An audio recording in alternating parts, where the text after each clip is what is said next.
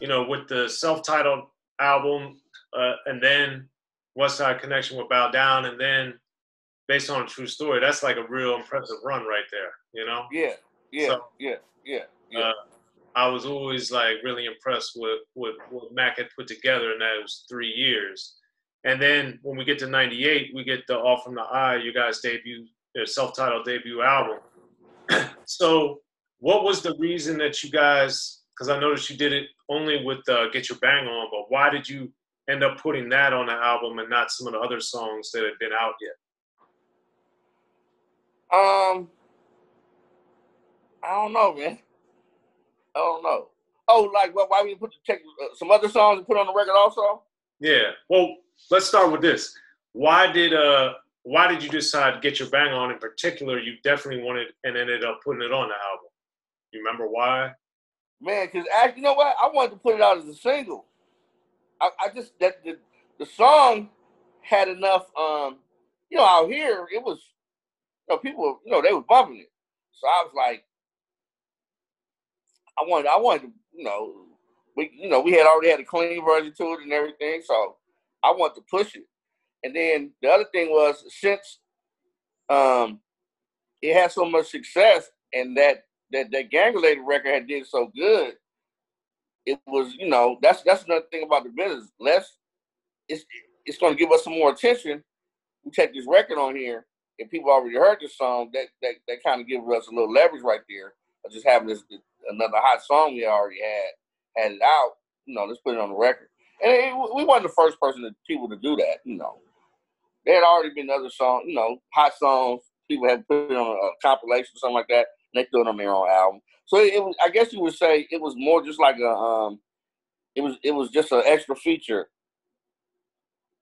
Gotcha. The bonus song. Okay. No, it's just because that one, you know, say what Got the Best Hand wasn't on the album. I was just curious to why that one. But it's a great song, so it makes sense. So when you get to the All From the Eye album, the self-titled debut album, and it's in 98, at this point, how have you and Bink kind of evolved, and how was your working relationship? How did you guys work so well when you were making that album? Well, we had been at it so long that we just knew how to, you know, we knew how to tag team off of each other. You know what I'm saying? I would tell Bink, you know, what I was feeling. You know what I'm saying? What kind of beats I wanted. You know, and you know, he'd go in the pot and start seasoning it up. You know, and I just know that in the camp, I wanted to just wherever the connect had, I just wanted to pick up wherever they left off. You know, I just wanted to pick up what they were doing, and because they were having so much success, man. I just, you know, I had already been a big Cube fan, you know, so I just wanted to follow in those footsteps, and even the success that Mac was having, I just wanted to follow in those footsteps, man, because I just felt like they're leading the way, so why not follow, you know, and put my own spin on it also. Right. But we had a good time making that record, though. Yeah. Well, it's definitely a high quality underground gem, and the thing that I always thought was interesting in thinking back to it was how you guys opened it with the prayer. So, of course, DMX had prayers and got big on that later, but for you, or around the same time, but a little bit later. But why did you guys feel that was the right way to start the album? My homie had he read the prayer for me one day, and I was like, man, this is dope. And you know, just, you know, Big and myself, we're faithful people, you know, and just to have that, you know, we don't do anything without God involved, you know, no matter, you know what I'm saying, what it is, the content, you know what I'm saying, you know, people might think that's strange, but, you know, we don't do anything without, you know what I'm saying, having a blessing to it. And I just wanted to do something just to just, I guess to be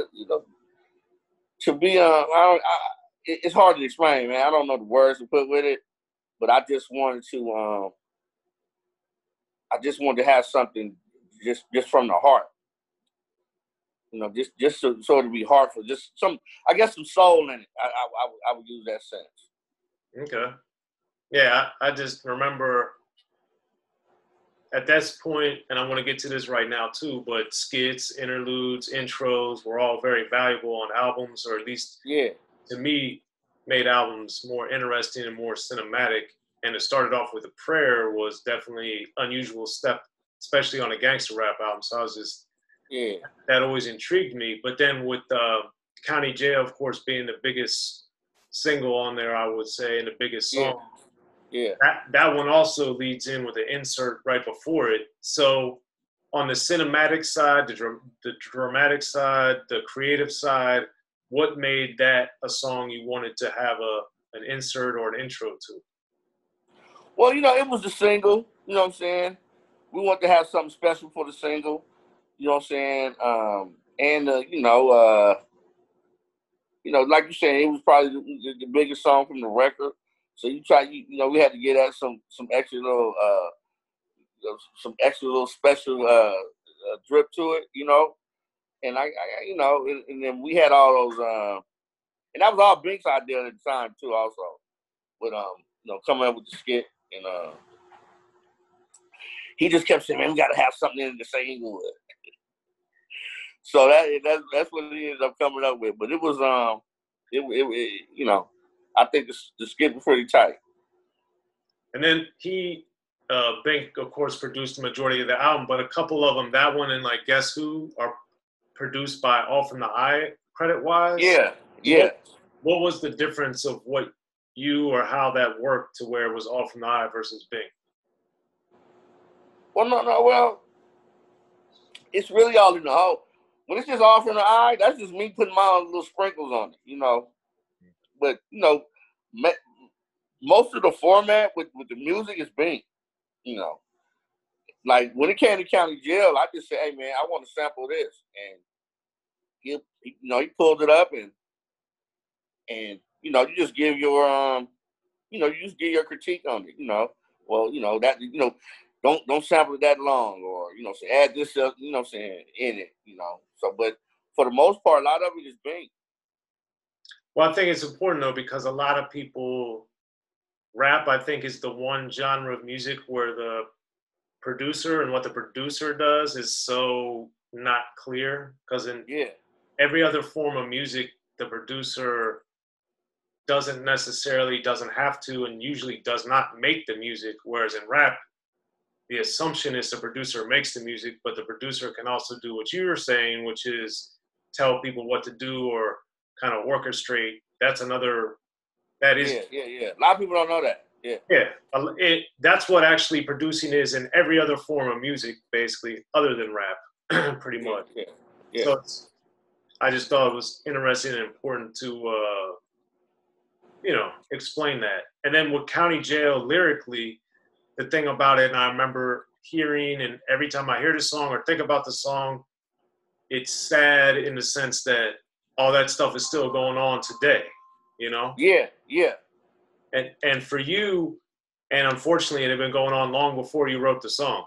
So it's unfortunately timeless, but when you were writing it, did you understand the effect and the politics of the gangs you were talking about and all the stuff you were talking about in that song, that it was going to be so timeless and unfortunately relevant for so long? No, I didn't. And I actually I did the song because I wanted to do something from my own experience, and I wanted to do something that I knew everyone could relate to, especially out here in LA. If you haven't been to the county jail yourself personally, you've had someone with some sort of involvement in it. Whether you had to go down there and visit someone, you had to help bail someone out, you had, in your family's timeline, you've had some experience with the county jail. And I knew it was something that everyone that could relate to. And I just wanted to touch on something I kind of felt that hadn't really been, touched on as in detail, I would say, so I just want to do something that everybody can relate to. Yeah. And when you said 9500, were you talking about the module?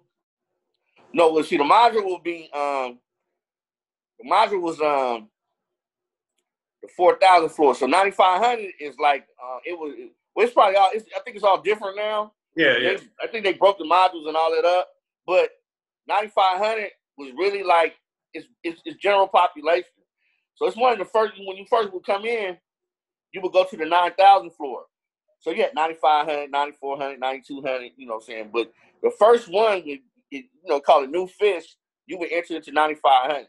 So that's your first, before you even get to the module, you're going to go to 9,500. And then, a lot of times bloods, you know what I'm saying, you would have to separate yourself, go tell the deputy, hey, you know what I'm saying, I'm a beat off, you know what I'm saying? And they would send you so you can go to the 4,000 floor, which where the modules were, gang modules. So, 4,300 was all the bloods and 4,800 was the Crips. And then in between those, it might be a little mixture of anything. I mean, let me tell you something. I got sent one time, right? So when you get to the hall, going to the left, that's 4,300, that's where the bloods. If you go to the right, where 48 is, that's so I'm like the only blood in the little line. So they send me to the right, and I'm thinking I'm going to 48. I stepped out of line. I'm not going in there. But it was going to the like 4,600, 4,700, something like that. And they were like, nah, it's a little different in here today. They was using it as like a transfer unit.